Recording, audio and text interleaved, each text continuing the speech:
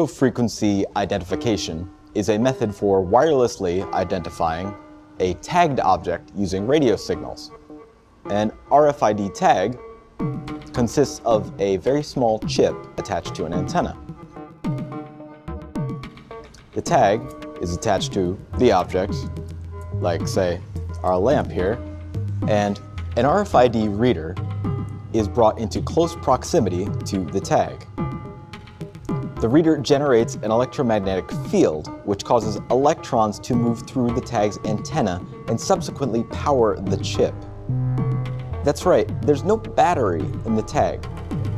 It's powered solely by the radio waves emitted from the reader. That's pretty slick. Impressive.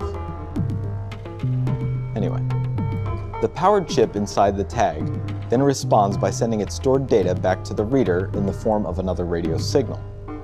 That radio signal is interpreted by the reader, which then sends the data out to a computer or a microcontroller. So reading our tagged lamp here informs us that lamp. Yes, in fact, I can confirm this is a lamp. That's just an example, of course. The tag could have included information about a price, or a serial number, or a secret encrypted message, which would have been pretty cool in hindsight. Now, there are active tags which incorporate their own power supply, and are therefore able to send data over a much greater distance. They are relatively large and cumbersome though. All the tags we're using here are passive tags, as they have no internal power. The benefit of passive tags is that they can be made very, very small, some small enough to be embedded under the skin, or simply compact enough to be embedded in an adhesive label, which is wicked cool. I suppose that's true. Who wrote the tags?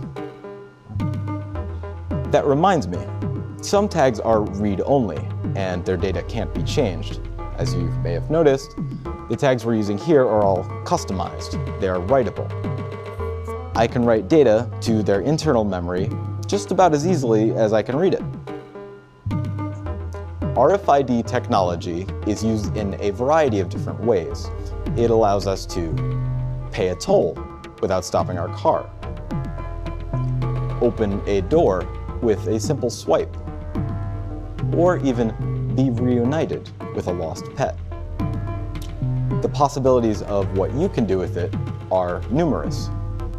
I mean, you could even make your own